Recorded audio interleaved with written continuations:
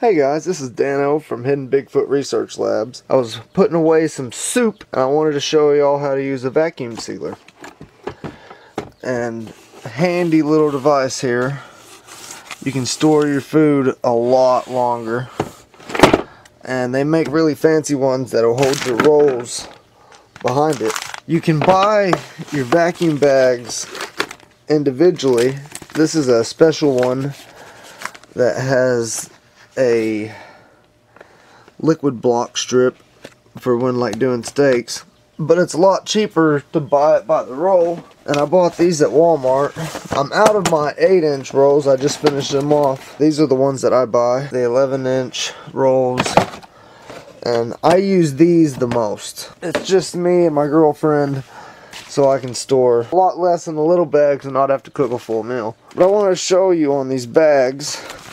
You see there's lines on the side all the way down it, these little lines here. Those are measurements that you can use. And what I do for counting or for making my bags is I'll count out one section, two sections, and then sometimes I do a half a section. And then I'll fold it from line to line, and I make sure that my bag is straight up and down with itself so that it's square, and then I'll pull it tight,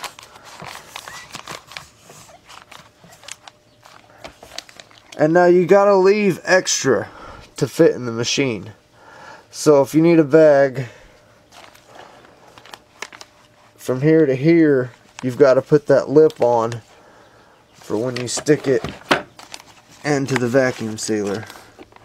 Because you see there's this tray here and the burners here. You really need it to be in the vacuum chamber there. But alright, let me cut this real quick. I'll have to put down the camera. Alright, I got that cut now. And now you see it's completely, it's just a hollow bag right now.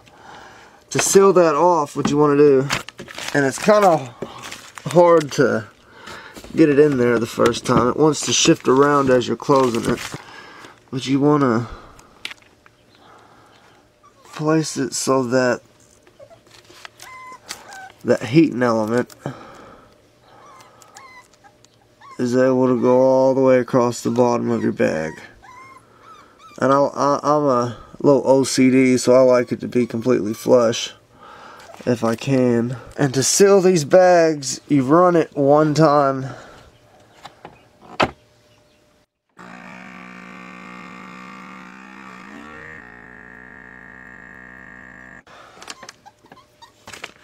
And see, now you can see the seam across the bottom. Now it's a bag.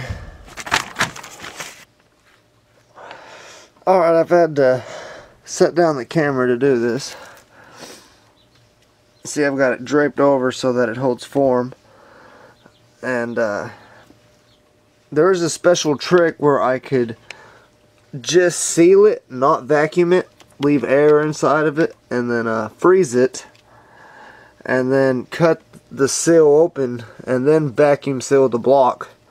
Or sometimes I'll put bowls full of soup in the freezer, freeze them, put them in a vacuum seal bag, and then block it, and then vacuum it out and store it for long term.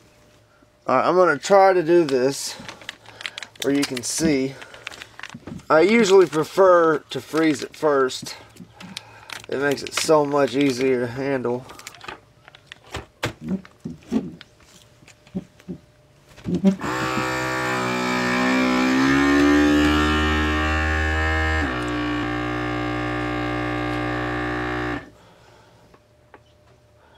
And see, I'm holding it extra to make sure that it gets a nice good seal. And let's see if it worked. Yeah, we're good. We're good. We got a nice good bag of soup. When I put it in the freezer, I'm going to lay it flat so that I can stack. And I'm going to try to see about making maybe a vacuum chamber out of this, because this one has a vacuum jar attachment. You just push the button and you put the hose on it. But I don't have the hose. But alright guys, thanks for watching and please subscribe. Laters.